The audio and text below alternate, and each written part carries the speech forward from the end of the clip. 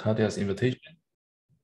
And today I want to talk about some recent studies for simultaneous recovery inverse problems for nonlinear equations. In fact, I will just focus on the nonlinear part, and the nonlocal part will be just very roughly discussion a bit.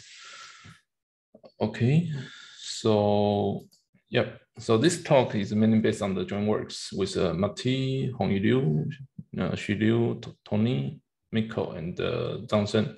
And he's a new PhD student of Hongyu Liu. So he's just the first year, I think, if I have a good memory. So anyways, let's start. And today my online will be separated into the 4 parts. The first part is just a very quick review of the unique determination inverse problems.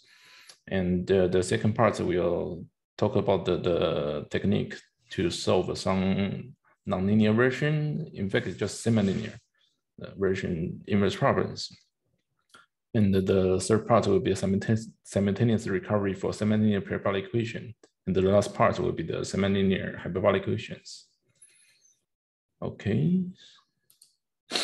So the first part is unique determination problems. So I think everyone is very familiar with the very familiar with the K-term problem. So I just started from the K-term problem for the Schrödinger equation, and for the local case and the linear case. So for example, like consider the potential Q is just a bounded potential, and we consider the Dirichlet problem like minus Laplace plus Q V equal to 0, and the V equal to F on the boundary.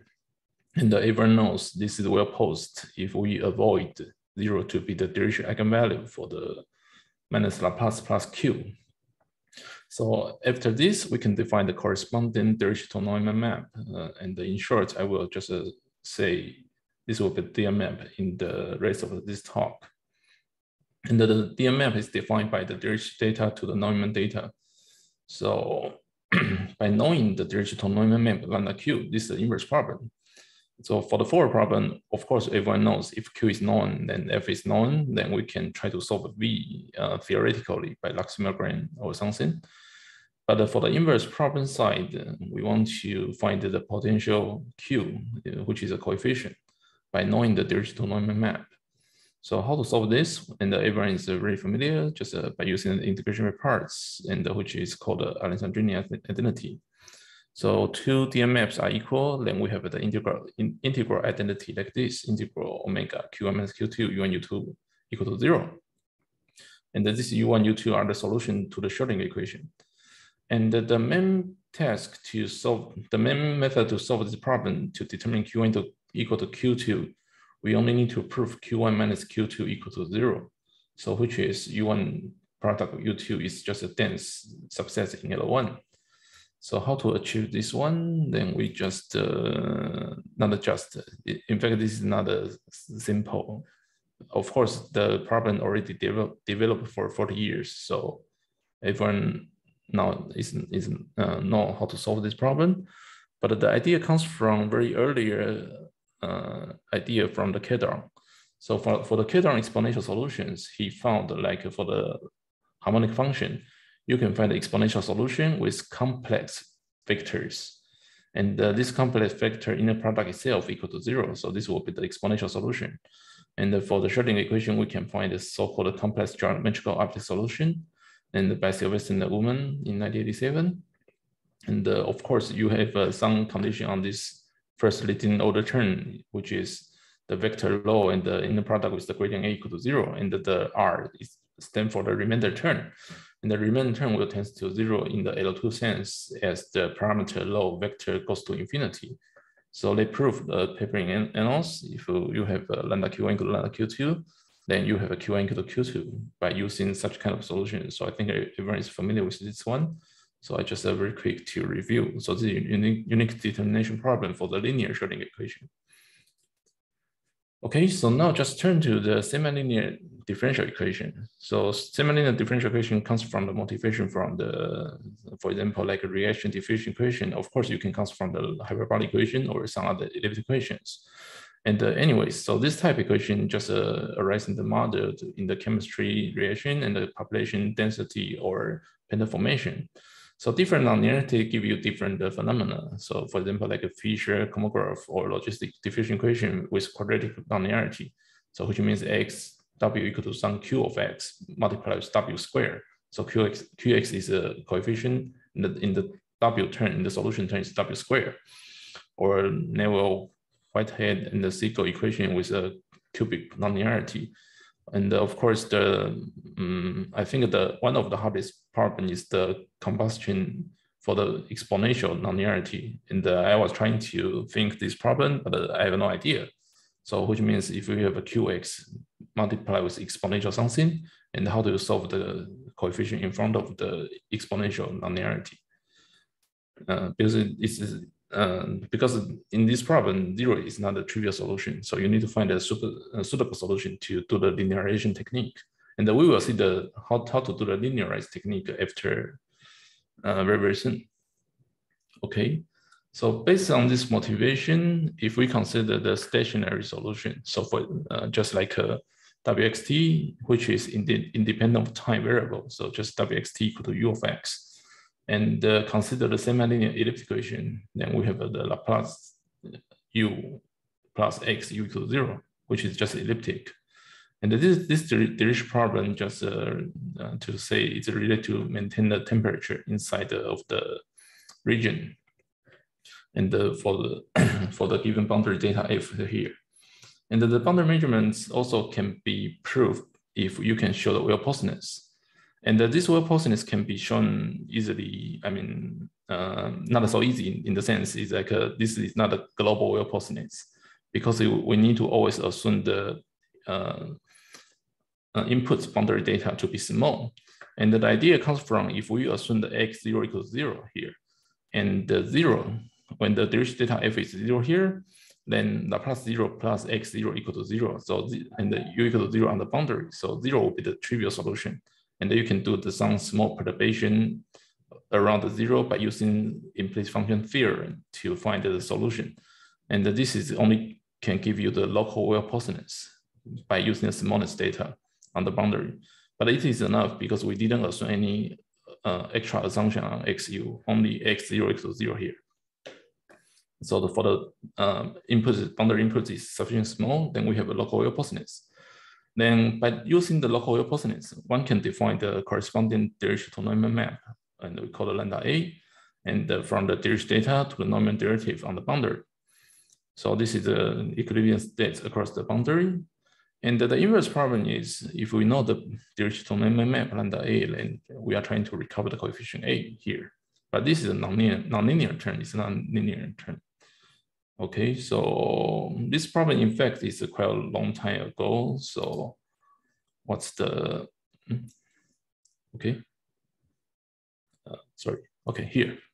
So some earlier work by Yi-Hsuan and Yi-Hsuan, they already consider some kind of semi-linear equation like this way, plus u plus x equal to 0 in the bounded smooth domain omega. And they assume the condition like this, x0 equal to 0, and the first derivative of xu, this is u, it's not 0, it's not a 1 point. This is the whole line xu is equal to 0. And then this lambda A, the DM map, can determine the coefficient xu for all x uniquely. And this is based on the idea of to trace the information from the linearized equation to the nonlinear equation. And if you have a sign condition here, so if you do the first linearization, you have the linearized equation. And this linearized equation combined with this sign condition, you have the maximum principle. So you can have the like a soup solution, sub-solution, and you can trace the solution by using the minimax or the Perron method kind of things. Then you can trace the uniqueness results by using the linearized technique. And this result was given by Yi-Hsuan, Hyunbei, Nakamura, Yi-Hsuan, and Gunther for semi-linear equations and under such kind of conditions, these two conditions. And in 2018, there was an invention paper by Krylev, Lassas, Ullman, and they studied the inverse problem for the semi-linear space-time hyperbolic equations. by using some different sources interaction phenomenon. Okay, so this problem is quite well studied already. So what's new? So the new part is about if we consider very simple equation, derivative equation, like as I said before, like this equation and like this model, logistic equation or homograph, if we have the quadratic term in the solution W here. So if W squared, so W squared here, and the stationary will be U squared here. So if we just consider super simple model like this, Laplace U plus Q U squared equal to 0, it's a semi-linear equation with a quadratic nonlinearity. And we just assume Q belongs to C infinity omega bar. In fact, we only need the Q is in C alpha, some order space. And just we have some short estimates and the iteration, we can prove the well posedness.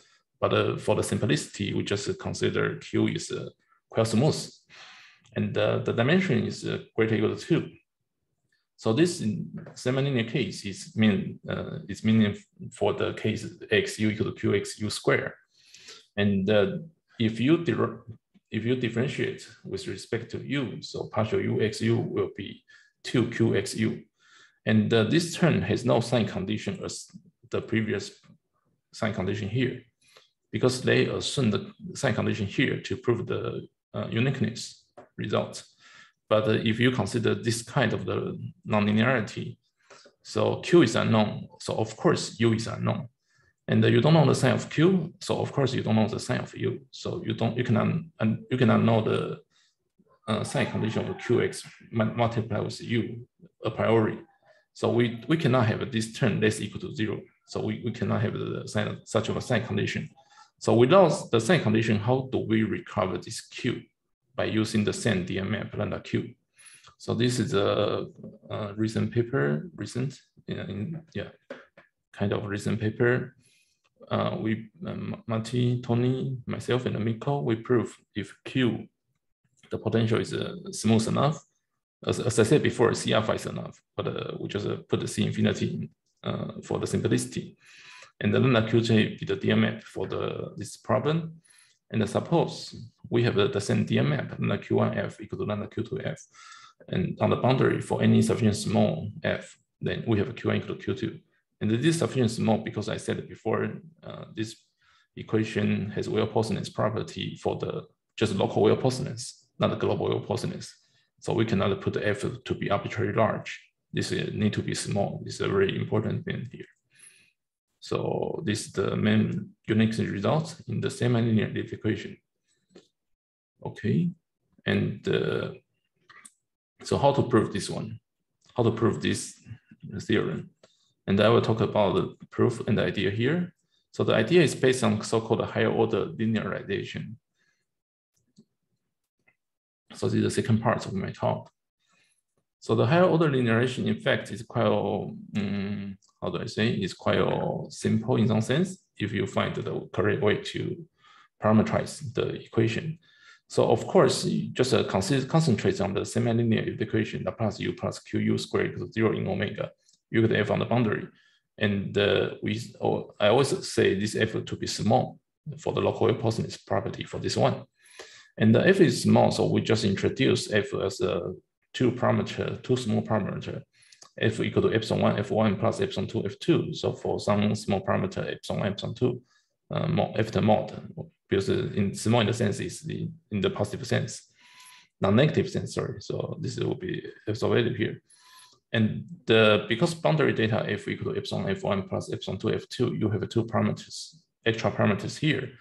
Then you just parameterize the solution uj in terms of x, but also with the boundary data epsilon and epsilon 2 due to well posedness. You have the C infinity free shear derivative depends on the boundary data. So you can also parameterize the solution u in terms of x, epsilon 1, epsilon 2. And by using this kind of the boundary data, then you just plug into the equation here. Then you have Laplace uj plus qj uj squared equal to 0. And the uj equal to epsilon f1 plus epsilon 2 f2 on the boundary omega. Then you just ignore all the x parameter here. You just regard the epsilon 1, epsilon 2 as a new parameter. And differentiate the equation with respect to epsilon 1 or epsilon 2, either and both. Then you differentiate, then you have the Laplace partial epsilon 1 uj plus 2 qj. Here qj is just depend on x variable. It has no epsilon variable here. But if you differentiate with respect to the epsilon j, you have it here. So this is 2 uj and the partial epsilon uj equal to 0. And the partial epsilon L uj equal to FL. So for L equal to 1 or 2. So L equal to 1, here's 1, here's 1, here's 1, so F1. So you can see epsilon 2 is independent. For epsilon 2 also similarly. So epsilon 1 and epsilon 2 independent, this term will be annihilated. So you have this simple, looks like some just differentiation equation. And what's the benefit for this one? Here's the uj. So please keep in mind that here's the extra uj here. So this uj will help us how to help. So if we plug epsilon 1, epsilon 2 equals 0 into the equation, this equation, if we plug epsilon 1, epsilon 2 equals 0 into this equation, then we have a Laplace first derivative x 0, 0 plus 2q uj x 0, 0, and the first derivative uj x 0, 0 equal to 0. But what's this term uj? When uj x 0, 0 equal uj x takes epsilon 1 and epsilon 2 equals to 0, then uj must be 0 because uj is the solution for this one. So epsilon 1, epsilon 2 equals 0, which means the boundary data will be 0. So the well-postings give you, when the boundary data is 0, the solution will be only trivial solution, which is 0. So when the parameter vanishes, then the solution vanishes. Then this equation has no qj term because this term is 0, so this term is disappeared. It doesn't just disappear. So we just have the Laplace something equal to 0, which is a harmonic function. So we denote the first derivative as a VJL, which is a harmonic function. And with the boundary data VJL equal to FL. And the VJL is a harmonic function, and with the boundary data. And by uniqueness of a Dirichlet problem, we have the, if we have a fixed L equal to 1, then V sub 1 equal to V sub 2L.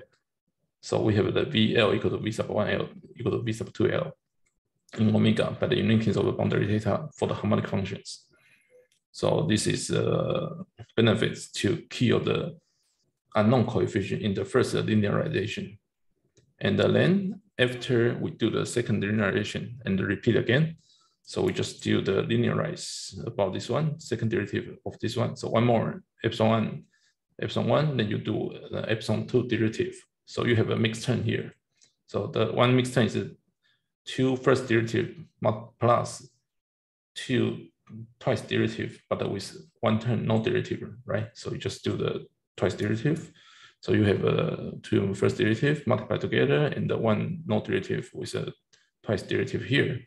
And then you take epsilon 1, epsilon 2 equals 0 again, but the boundary data will vanish because boundary only 1 epsilon parameters. So if you do second derivatives, then the boundary data will be 0 for sure.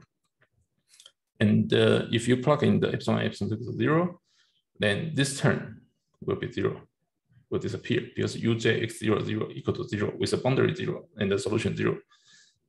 So this term disappears. So we only have a Laplace wj plus 2qj v1 v2 equals to 0. But what is v1 v2? v1 v2 comes from the first linearized equation, which are harmonic functions. So you have 2 harmonic functions multiplied together plus 1 Laplace with some wj is a solution for the second linearized equation.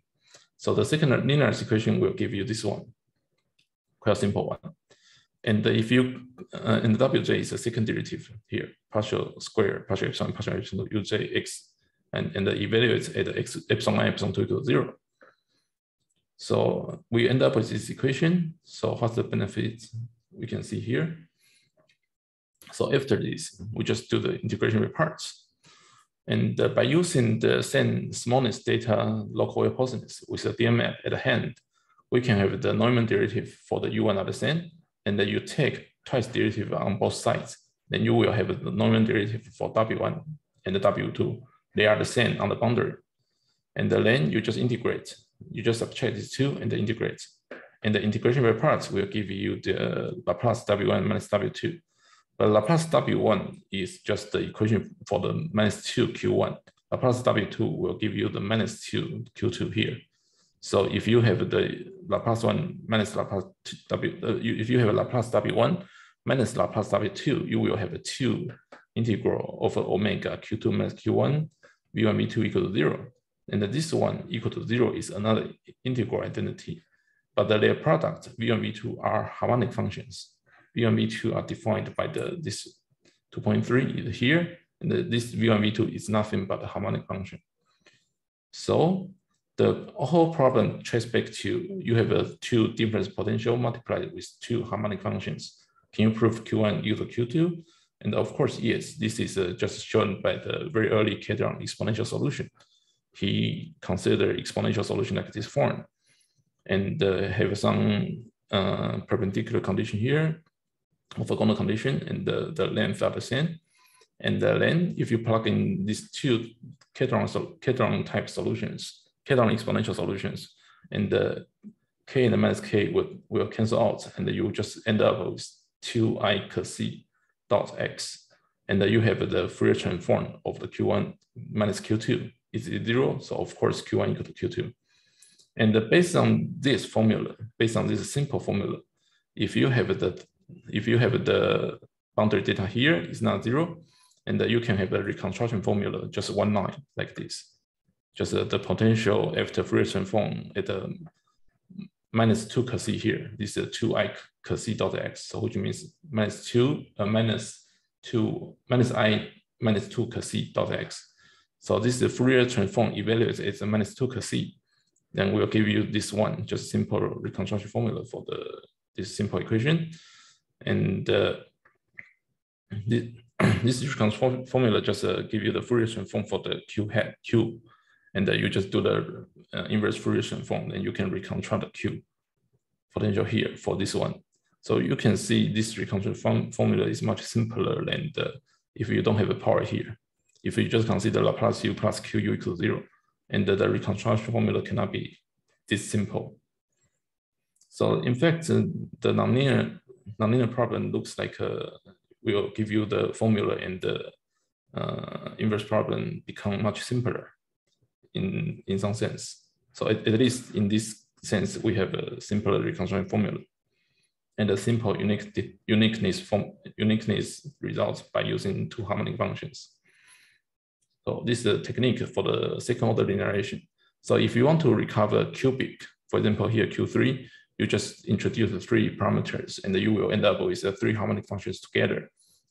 And this is the equation. So you just choose two harmonic functions to be exponential solution. The same as here, and the other one just choose the non-negative boundary data and non-managed. Then you have a maximum principle to maintain the sign condition, and you can solve any order QU to the power n by higher order linearization technique to recover the potential Q here. So this is the whole story for the higher order linearization. Okay, so now I want to talk about the main topic of today is the simultaneous recovery problem. And this is also with Mati, Tony, and Mikko. And we consider the cavity problem. So which means if you have the bounded domain omega with infinite boundary, and you consider there's a cavity dj inside the omega, strictly inside the omega, such that this omega minus dj, omega same minus dj bar is connected. This is quite simple because if you have a disjointed domain, you cannot recover the cavity inside the cavity. So you need to assume omega minus dj to be connected to recover the cavity. And we consider Qj only lies on the annulus type domain, omega minus dj, and then the Qj dj to be the DMF for the Dirichlet problem. And this result also holds for any n or some polynomial type for the nonlinearity, but for the simplicity, I just show square here. And you assume u equal to 0 on the boundary dj, u f on the boundary omega. So of course, inverse problem, we can always measure everything on the boundary, but we cannot measure the thing inside the domain. So you just assume u equal to 0 to make this one to be a cavity. Then assume the same DM map you can measure on the boundary. Here is not gamma, here's the boundary omega. I didn't change.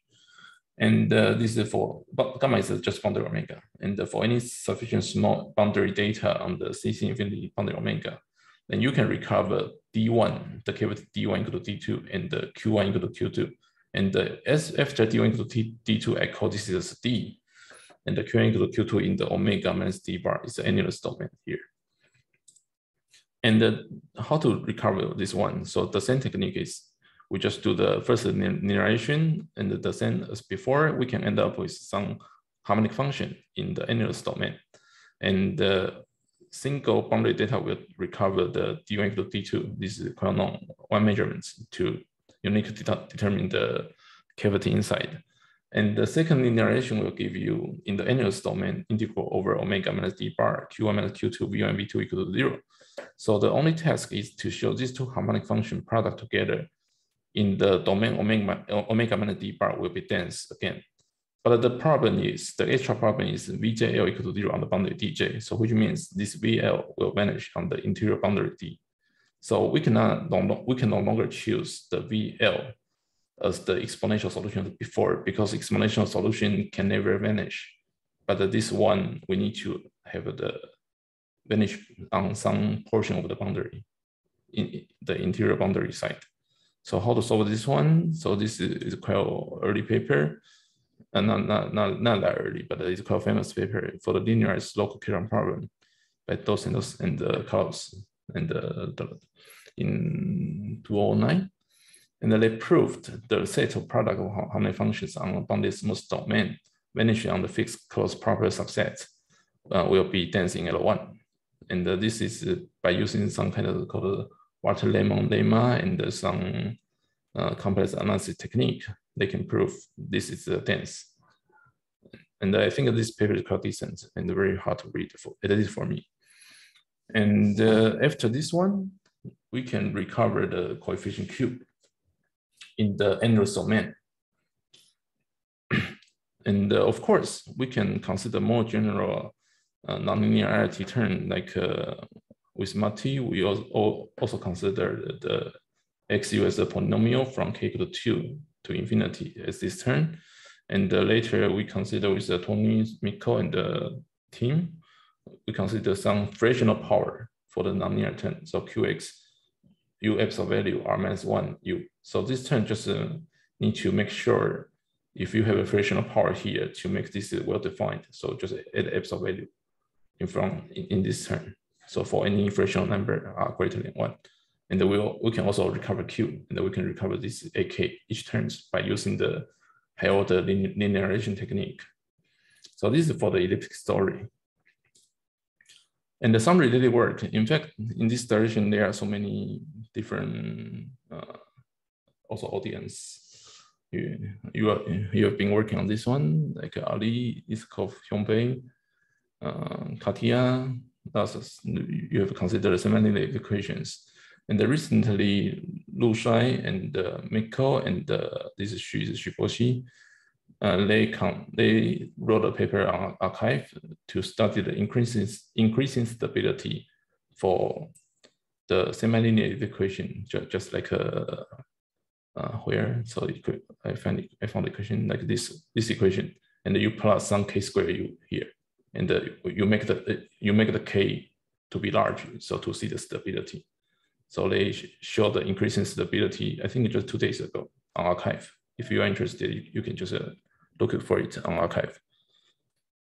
And also Laurie, and you consider the semilinear equation, and also cosilinear case by Kathleen, Ali, Yava, Katia, and many people. And the P-Laplace equation is not well solved, but only solved under the monotonicity condition by Mikko, Bastian, Manus, and Tommy. And for the fractional semilinear equation, which means the fractional Laplacian, and Ruyu and Lily and myself and on, we study some kind of different type equation for the fractional equation. And the semi-linear hyperbolic is quite famous in the area, right? And also semi-linear parabolic and the Boltzmann equation. And I think at least, of course, there are some manipulation I lost. I forgot to list, so I said I want to apologize for my missing in advance. So anyways, so this quite decent area to study. So you can consider many different equations. And also recently, Katia and Tuhin and Gunther, they considered the porous media equation. And Lily also considered some fractional porous media. I think just yesterday, he posted on the archive. So anyway, so this is some related works for the nonlinear inverse problems. And for them, but in fact, for the most important thing is about linear problem. If we consider linear case, so I gave the example is QJU square, but if you consider QJU square instead of QJU, and if this is just a Laplace, then the problem is still open.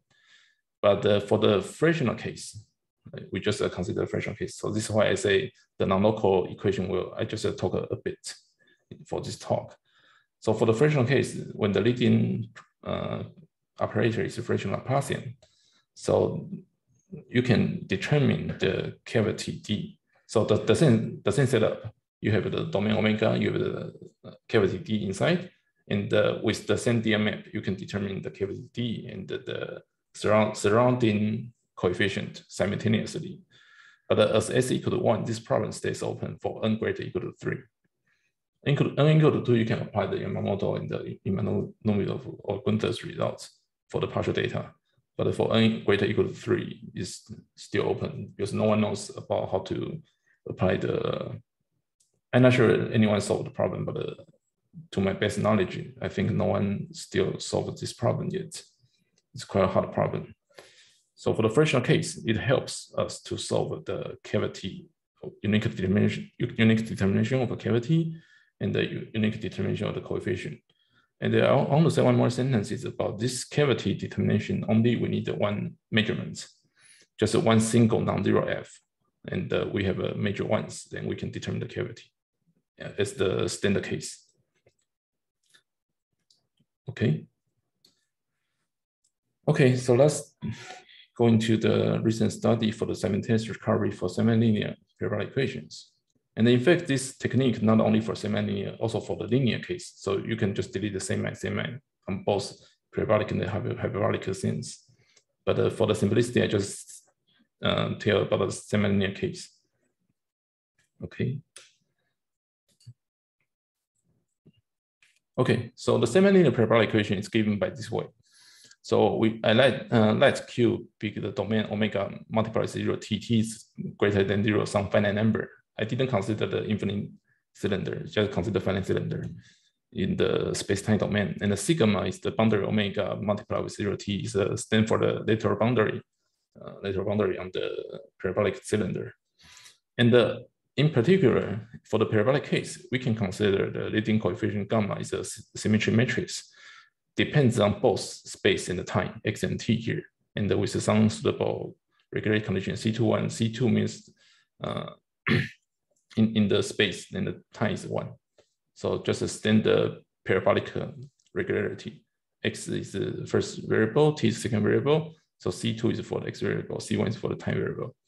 So this is just some well-postness for the parabolic equation. And this will become a symmetric matrix value functions in the whole domain Q bar. So in the whole cylinder, you have a gamma here. And we only need to assume the gamma to be the uniform ellipticity in the sense of the xt, not only x. I mean, normally, if you consider semi-linear parabolic equation or a hyperbolic equation, you always consider the space variable only depends on the x.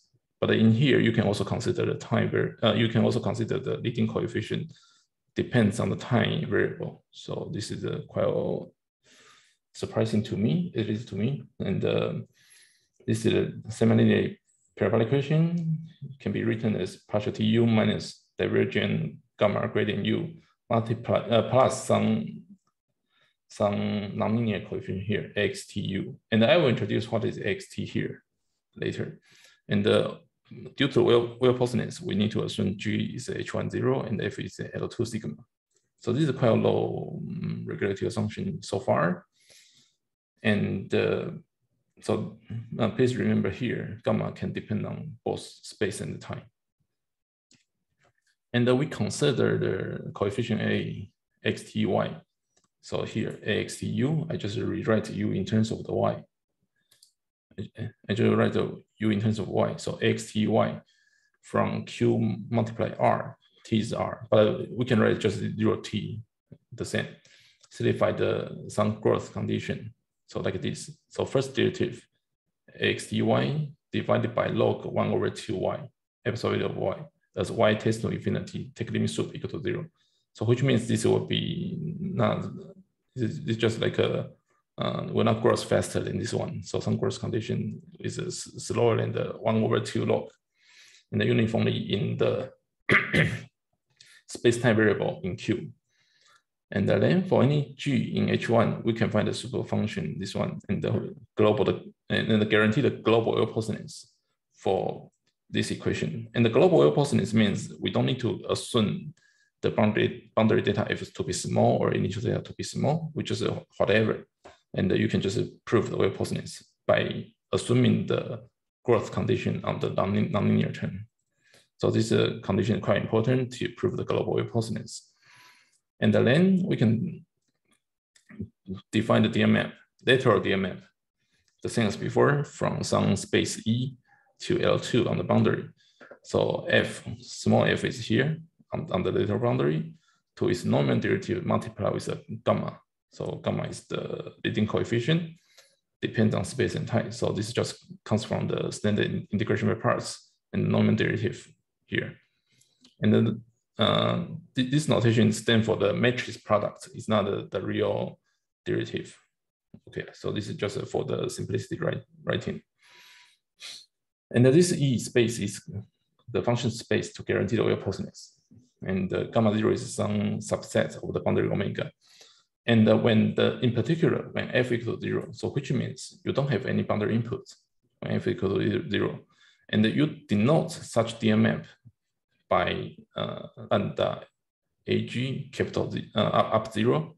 And because f is 0, which means you don't force any inputs on the boundary. So this is standard passive measurements, right? I mean, for the DMF, we will always put some data to measure normal data. But for this case, we didn't put any boundary data. We just put the boundary equal to 0 and just measure the passive measurements. So this is called the passive measurements for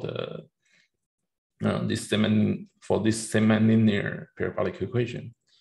So by using these passive measurements, what can we do? In fact, we can recover the initial data. If we know A satisfy this growth condition, first, this condition is important.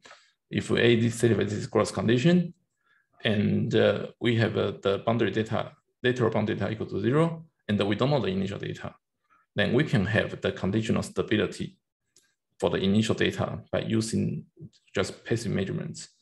And the conditional stability says for any positive number, if you have a G1 minus G2 in the H1 sense, that's equal to this number n, you can find some constant C and the delta such that G1 minus G2 in the L2 square, and that's equal to some constant multiplied to passive measurement difference minus some constant in the upstairs and divide by logarithmic delta 0, the difference between the DMF.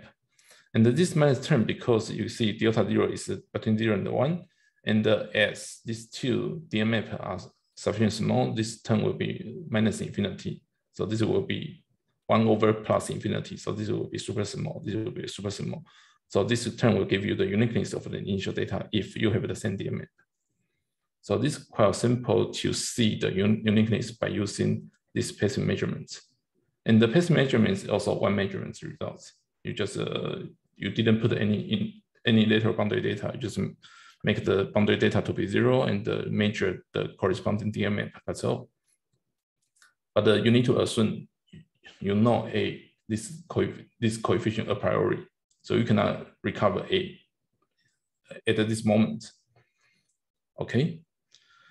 So how to prove this one? And I want to say about a bit the idea for the proof. So the lemma is based on the inverse source problem for the conditional stability for the inverse source problem. So if you have the given any positive number and you have the major G(H1) known and FL2 known less than equal to n. So what's the G, what's the capital F here? So you consider a linear parabolic equation. And the gamma also space-time dependence, the same as before. And the F is the source here. So you have a bounded source FL2, not bounded, sorry. You have a source in L2. It's bounded by n. You have initial data G is bounded by H1 in the n here. And the estimates can give you these estimates, just the same form as before, some constant difference of the DMF and some constant divided by some logarithmic of the DMF, the pacing measurement. So the same, some constant divided by some multiplied with something, normal data, and some constant divided by some logarithmic of the boundary data. And here, F and the partial mu U, the norm is given by FL2 and the partial mu U on the boundary L2. So this is the conditional stability for inverse source problem. And how to connect this lemma to the previous results? In fact, it's quite straightforward. You just subtract these two, U1, U1, U1, U1, U1, G1, U2, U2, U2, U2, U2, G2. You just subtract these two equations. And you can get the difference only AXT, A is known before. So you have AXT U1 minus AXT U2. Then you can use the mean value theorem for the integration version. And just have the U outside here. What is U? U is U1 minus U2. Then then you can use this. You can just subtract two nonlinear equation. Then this term, by using the mean value theorem, will give you a linear term for the difference of the solution. Then this will become this term. And the source F is 0, so subtraction F equal to 0. So there's no F term here. So everything is measured only on passive measurements for this term. So once you have this lemma, then you can prove this conditional stability for the initial data. But the main task is how to prove this conditional stability for the inverse source problem for the linear case. And in fact, this proof is not simple. We need to use two different type of Kalman estimates and to introduce some weight functions to prove the previous lemma. And the nonlinear term A is known a priori with the gradient because we need to confirm the condition AX in some suitable space. I didn't write here, XT is in L infinity, but with that gross condition, we can show this holds for such kind of condition. And this is too much details, so I don't want to talk too much about this. So the sketch proof is just very simple by using the mean value theorem. But the problem is how to prove this lemma. This lemma is quite hard for me to prove. Anyways, so this is the conditional stability for the initial data. Okay. And if A, so next question, because the previous result is if A is known a priori, so we don't need to recover A first. But if A is unknown, we cannot use the passive measurements to determine all unknowns. So we also prove a theorem that also just for gamma is a space dependence. We don't prove for if you found a counting example for the space dependence leading coefficient. Of course, this is also the same for the space-time dependence. So this symmetry, and by the gross condition for the AJ coefficient and the GJ is H1. And also you denote this as a passive measurement. This 0 denotes by this is 0. You don't put any boundary data by your hand. Then you can find the two unknown sources such that they are not the same, but their passive measurements are the same. This is just a hand computation. But we have the non-unique results. If the passive measurements are the same, we cannot recover both initial data and the coefficient. if A is unknown. Okay.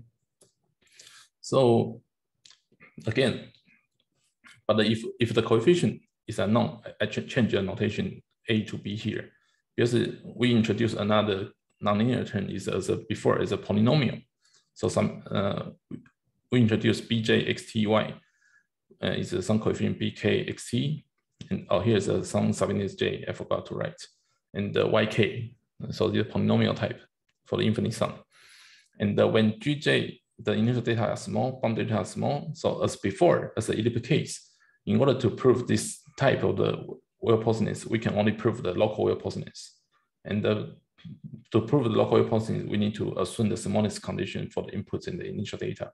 So if the initial data is small in suitable functional space, and the boundary data are also small in some suitable function space, and with the active measurements. So which means active measurement means you can decide what is the data at your hand. So if the DM map are the same on the boundary, and for any f in some holder space, then you can recover G1 equal to G2 and the B1 equal to B2 simultaneously. So how to prove this one? The idea is also quite straightforward. And we're just subtracting the same equation because this is active measurements f. So we can control f to be 0 first. So we consider another solution, u maybe u0 as the boundary data is 0. We cannot control the initial data. We cannot control the lower the coefficient, but we can only control here. So we assume f equal to 0 and write this is another solution. And then we subtract this equation, original equation, with the 0 boundary data. Then the initial data will be annihilated, will be canceled out. So after this step, the initial data will disappear. So the main target is to recover the coefficient first. And after we delete the initial data G, then apply the same as an elliptic case, the higher order narration with suitable residual solution for parabolic case, we can recover B1 xt U1 0. So this U1 0 is stand for the boundary to be 0, and the B2 xt U2 0. We can only recover till this stage, B1 xt U1 0 equal to B2 xt U2 0. This is not for the B1 xt y equal to B2 xt y, right? Because U1 0 and the U2 0 may not be the same at this moment. Because U1 0 and the U2 0 are the solution for this equation with f equal to 0. They have a different G1, G2, and they have a different here. So you cannot say they are the same in this stage. But with this condition, with the convergence condition, I mean suitable condition means the summation, if the summation is convergence, it's convergent. So with this suitable condition for B1, B2, we just subtract B1 xt U1 0 and the B2 xt U2 0 divided by U1 0, U2 0. And we assume if they are not the same, just the form. If they are the same, just a derivative for something. And this term can be easily satisfied this equation. So W equal to U1 0 minus U2 0. And this will be the leading coefficient because W is this term, and you can cancel out the term here, right? So you can solve W to be a linear parabolic equation with the 0 boundary data, and the initial will not be 0, initial just G1 minus G2. So you see this form, so you can apply again 0 boundary data with initial data. So you can just reapply the conditional stability for the passive measurements because the boundary is 0. So you apply the passive measurements for this conditional stability, then you can recover G1 equal to G2. And the G1 equal to G2, which means this equation W must be 0. So U1 0 equal to U2 0.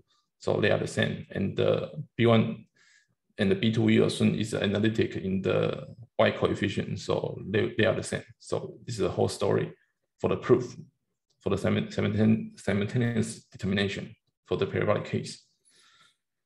Okay, so this is the idea of proof. Of course, there are so many details, but I just want to explain the main ideas and the logic, how to play these games. Okay, so last part for the semilinear hyperbolic equation. In fact, this part is quite similar to the semilinear parabolic equation. And we consider hyperbolic equation, UTT minus divergence sigma gradient U plus some nonlinear term here, and the U H on the boundary. And then you have two initial data. One is the displacements, the other is velocity, right? So for the hyperbolic equation, you have this initial data, you have the boundary data, you have the coefficient sigma. And the sigma, we only assume sigma equals sigma x. We don't know how to prove sigma depends on time or not. So we just assume sigma is a space dependence and time independent. And we also assume sigma satisfies some condition like this. And this is quite important in the hyperbolic setting, because in the hyperbolic setting, I want to recall one thing. In the hyperbolic setting, we can prove such conditional stability for free. For free, that means like given any positive number, then you can prove some kind of the conditional stability for the inverse source problem. But for the hyperbolic case, you cannot prove this one initial data if you don't assume extra condition here. And this is somehow called a GCC condition, geometrical control condition. And which means you have a given layer and you need to make the wave achieve that layer along the geodesic. Roughly speaking, it's like that. So you need to control the wave in the sense. So this kind of characterize about GCC condition in the quantitative version for the leading coefficient sigma here.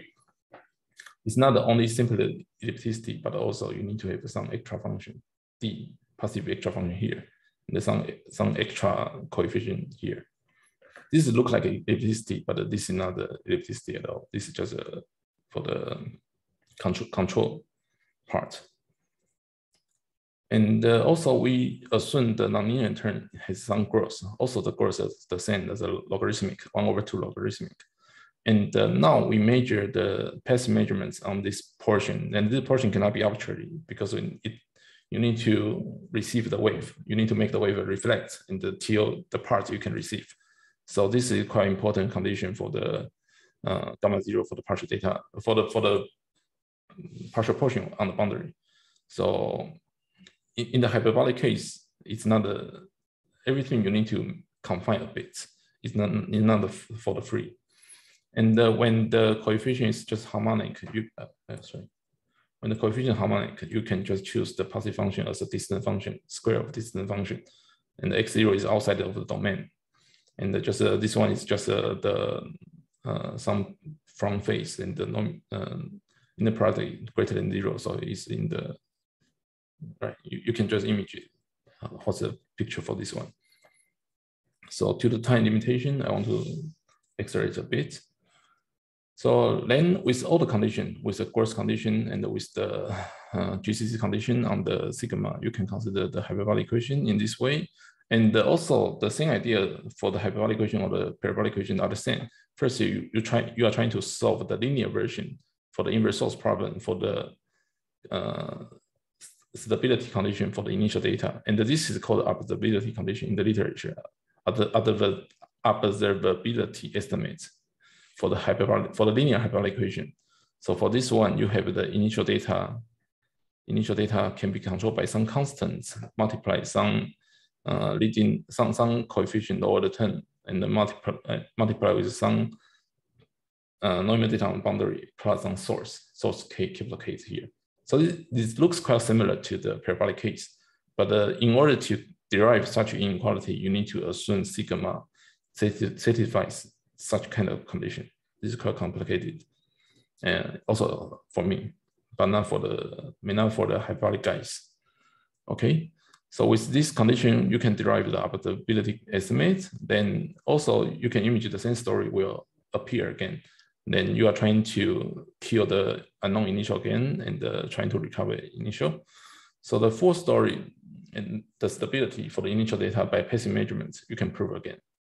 By the nonlinear term, and you have the lateral boundary equals 0, you have the unknown initial data, then you can use the passive measurements, which means the lateral boundary is 0, and you just measure the DMF here. And this estimate is nothing but applying this one, because K is a source term. So this equation, right-hand side is 0, so there's no K, there's no source term. And this equation, this is just a Neumann data for the 0 derivative data here. So this is the passive measurements for the right-hand side.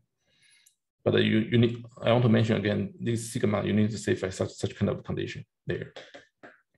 And with this at hand, if you have the same passive measurements for the hyperbolic case, you have the same initial data by using the observability estimates. So this is a story for the hyperbolic case.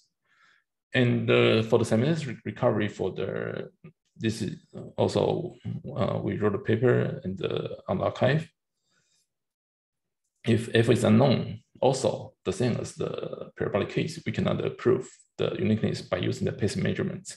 But when the f is some kind of like a polynomial expansion, infinite many sum, and you can recover initial data in the lower order coefficient simultaneously. And the idea is the same. You put the boundary to be 0 and the subtract to cancel out the initial data, and trying to recover the coefficient first. And after that, you just subtract two equations and use the passive measurements to control the initial data, both initial data, like this, control the both initial data. And once you determine the both initial data, you can completely recover the nonlinear term. So this is the full story as the semi-linear parabolic or semi-linear hyperbolic equations. Okay, so in conclusion, the whole story for the unique determination is based on the products of harmonic functions or some super solutions. And for the semi-linear equation, we have a very simple reconstruction formula. And recently, Mikole wrote a paper for the increasing stability as well. And the open problem still, open problem can be studied for the nonlinear or nonlocal settings. It depends on the different models. And in fact, we just found we found quite a long time, nonlinearity and non-locality are beneficial to solve inverse problems. And in fact, I just talked everything about the semi-linear case, but with unknown initial data or low order coefficients, we can also study the linear version, which means you consider this a QJ, UJ, and the initial unknown, you can still recover. And for the linear case, the benefit is you don't need to assume any smallest condition, because for the linear case, you have the well-posedness at hand. So this is just the whole framework for my today's talk. So thank you. Thank you very much, Yi-Hsuan, for the very, very nice talk. Are there any questions or comments, please?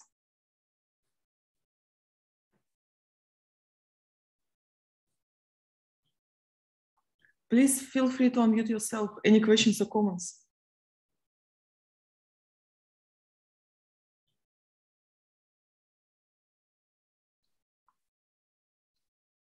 Okay, I have just one small question. You mentioned about recovery of cavities for this fractional Laplacian case, right? Yes. But could you please say a few words, about the techniques, which are used to recover, right? Probably it's based on some unique continuation stuff. Oh, you mean this one? This one. Fractional. So the main point is about the you need to prove the ring approximation in the annulus domain. So in the here's omega minus dj. I forgot to write dj here. So you need to apply the ring approximation for given f outside of the region and the 0 in the annulus, and you can control the solution in the annulus. So this is a standard ring approximation for the fractional Laplacian. I see. Yeah, for the coefficient. But for cavity, are the same. Just cavity is just one measurement as the very classical case. And you have a uniqueness of the solution, then 1 point is 0, and you have a neighborhood is 0, then everything will be 0, then contradiction. Thank you very much. Thank you very much. Are there any other questions or comments, please?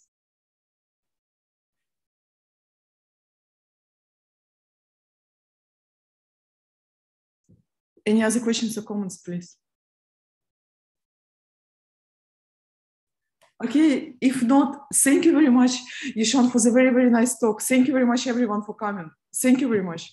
Thank you.